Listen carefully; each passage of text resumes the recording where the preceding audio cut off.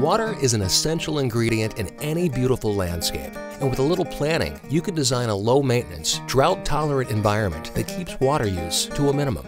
Let's take a look at the 7 steps to building an efficient landscape. Every successful project begins with a vision, so the first step is planning and design. Before you get started, ask yourself what you want from your landscape. Do you need areas for recreation, outdoor dining, or relaxation?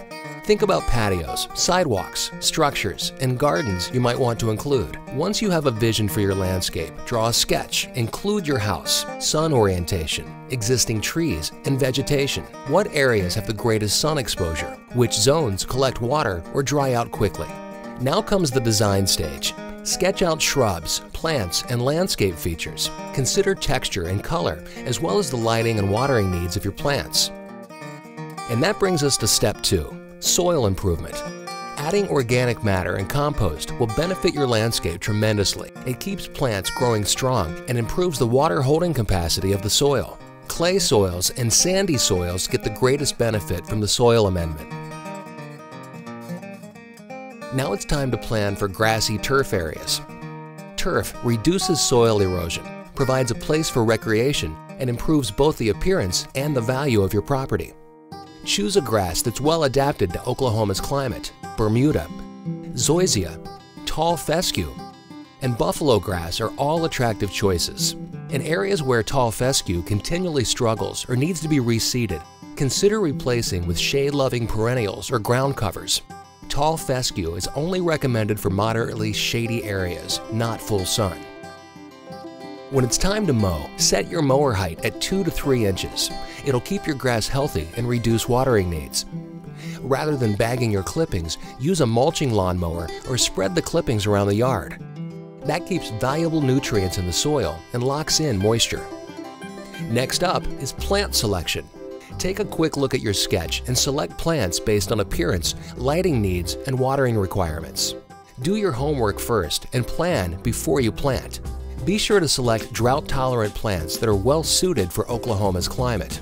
Remember that trees and shrubs may take 3 to 5 years to become established, so don't plant them close to structures or surrounding plants. Now we're ready to add mulch. 2 to 3 inches of mulch creates an attractive landscape, prevents weed growth, and locks in moisture. It's a great way to keep plants healthy and reduce your water usage. And speaking of water usage, we can't forget to implement sensible irrigation. The #1 mistake homeowners make is overwatering their turf grass. This causes disease and fungal growth that spoils all your hard work. To prevent overwatering, establish a sensible watering schedule and irrigate only when needed.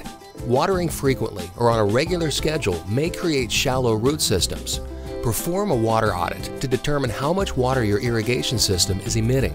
Then, schedule proper watering for the various zones of your yard. Plants that are young or exposed to full sun require more water than shaded or mature plants.